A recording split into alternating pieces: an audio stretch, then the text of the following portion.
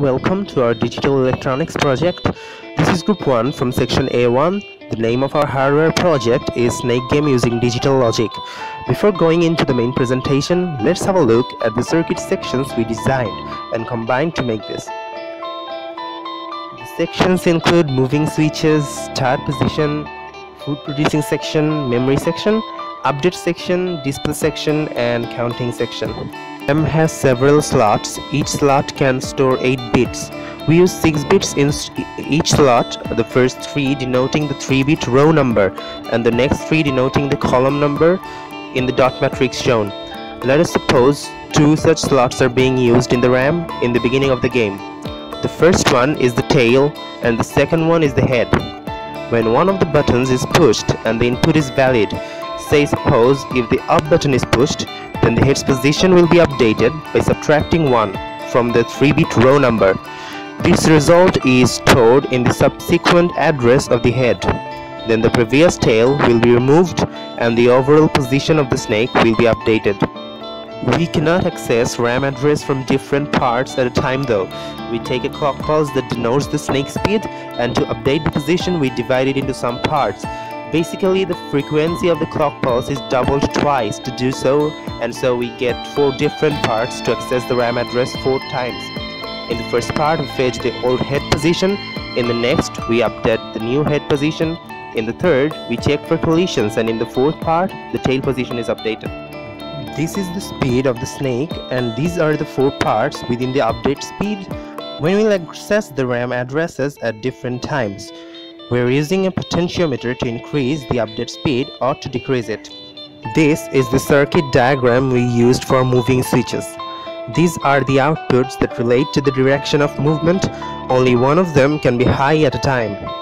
The first one is high if the up button here is pressed. Similarly, the second output is for down, the third one for right, and the fourth one for left. Also, the down button must not work if pressed directly after the up button. So if the user presses up and then down, then in this case the circuit won't have output for down.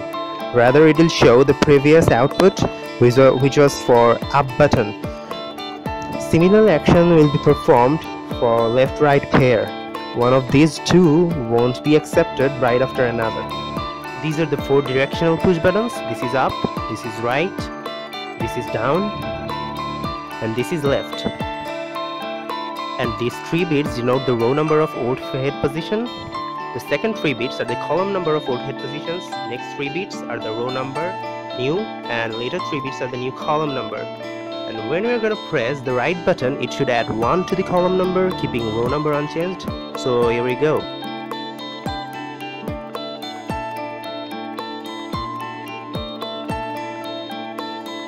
So here we can see the expected result here.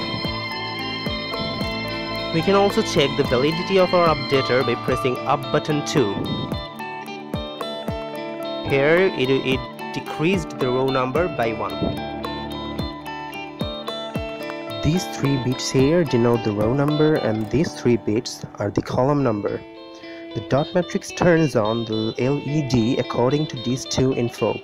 For example, if the row number is 101, that means 5, the column number is 110, that is 6, then this LED is turned on. These are the row bits and these are the column bits, which makes the LED go bright. We change 1 bit to show it still works. And here we go. Our whole setup looks something like this. This is one of the 2 power sources we are using. And this is the other one. And this button here is the start game button, which when pressed displays the snake and the foot on dot matrix. In the first address of RAM, the default position of tail is stored. This is the 7-7 position. The head is in the 7-6 position, which is stored in the second address of RAM. A random number generator is used to generate the food.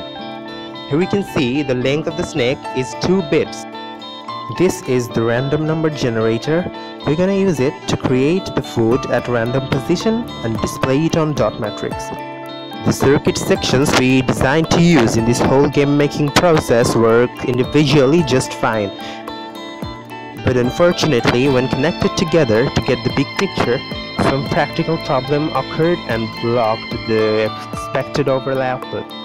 There were a lot of ICs used, and some of them were coming out of the breadboard without any sign that they did.